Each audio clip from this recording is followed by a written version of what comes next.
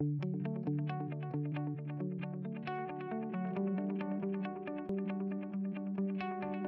I first moved here, I asked the realtor who I can go to for general type work in my house, because this house needed a lot of help. And so they gave me AJ's name, and he was the first guy I called to get multiple facets of what you got to do for a house. You got to bring it up to date. And that has been a godsend to me, because I've used them up till now. I'm still using them, so it's 3 years. And because I get some crazy things that happen.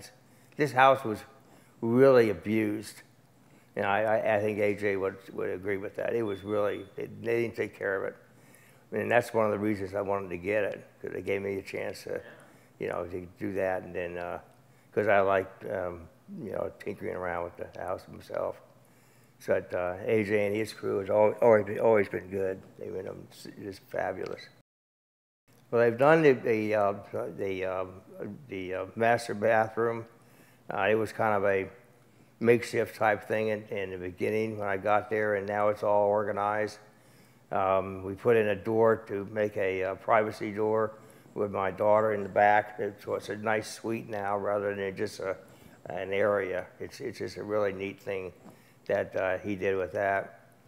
And did the master bedroom with the crown molding with that.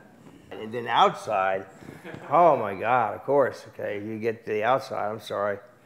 And that goes with all the repairs I had to do with the roof, the chimney, even the downspouts. Everything had to be fixed or replaced. Oh, I tell them you got the right organization, okay? And what my experience is with general contractors. This is my 22nd move. It's my 14th home. Okay, so I kind of know that part of it, and so the trust factor is huge. That they're going to do the job right rather than skip, and you just have to have the feeling with the guys that they're going to do the work the right way it should be.